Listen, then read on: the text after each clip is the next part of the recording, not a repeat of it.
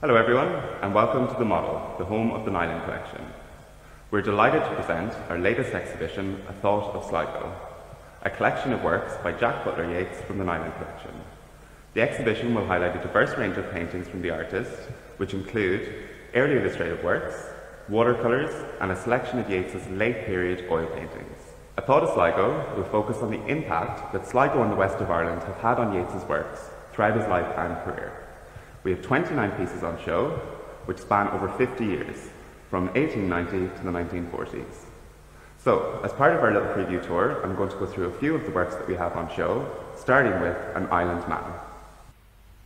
So this painting was completed in 1905 using watercolours. The illustration was actually the front cover for John Milligan Synge's The Aran Islands, which was first published in 1907. Jack contributed 12 pen and ink illustrations to the book, which were later hand-coloured in watercolours when Yeats exhibited them. Yeats met Synge in 1905, when the two men were commissioned to produce a series of articles for the Manchester Guardian, now known as The Guardian. They travelled through the west of Ireland, from Donegal to Galway. While Synge gathered information for his articles, Yeats sketched people and their way of life. While most of Yeats's illustrations show the islanders at work, the front cover shows an island man standing on the coastline looking out to sea. He can be seen wearing traditional Aran Island clothing, which include his hat, his waistcoat, his flannel trousers, and his cowskin panbooties. The man's confident pose lends him an air of dignity. This is said to be indicative of Yeats's romantic view of the West. This next painting is called A Political Meeting, County Sligo. It was completed in 1905 using watercolours. So the original painting was purchased by an American lawyer when it was first exhibited in Dublin in 1905. The painting eventually found its way back to Ireland via the efforts of the Nyland Collection's founder, Nora Nyland. This large watercolour depicts the annual reunion in Sligo of the Irish National Foresters. On February 11th, 1905, the crowds have gathered outside of Sligo Town Hall to welcome the General Secretary of the Association, the Lord Mayor of Dublin. As Jack was living in Devon at the time of this meeting, it is likely that he sketched the image from a photograph, or perhaps from a description by a family member, or from the articles that appeared in the Sligo Champion at the time. The whole scene, which is principally drawn in pencil, has a detached perspective, as if Jack is viewing the meeting from the outskirts of the jeering crowd. The Lord Mayor of Dublin can be seen in the top floor window, leaning out as he addresses the crowd of what is now City Hall.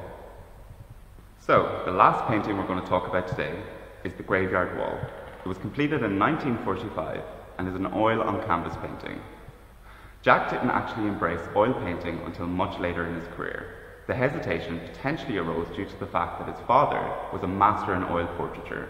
However, the eventual change did give rise to some of Jack's most expressionist works. The scene depicted is a country road beneath a windy sky. A man can be seen in the middle of the painting advancing along the road, his hands thrust out as if describing something with passion and conviction. A second man can be seen just behind, as he leans down for shelter in the graveyard wall as he attempts to light his smoking pipe.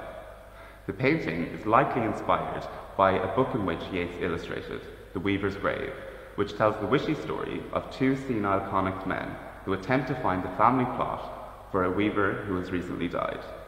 The greys in the sky greatly contrast the artist's use of colour in the foliage that border the country road. The dominant blue tone is also typical of Yeats's more expressionist period, which became much more prevalent in his later works. The exhibition has been put together with physical distancing in mind, and so it is safe to see in person during our opening hours.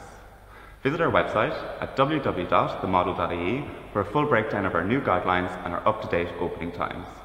We will have staff on site to help assist you with your visit, and we ask for your understanding as we do our best to ensure the safest possible environment for all visitors and staff. For those of you that wish to cocoon during this time, selected works from A Thought of Sligo will be explored through our concurrent virtual exhibition on Instagram. Connect with us on Facebook, Twitter and Instagram, or sign up to our mailing list to get the latest updates over the months ahead. Until then, from everyone at The Model, thanks for watching, take care and stay safe.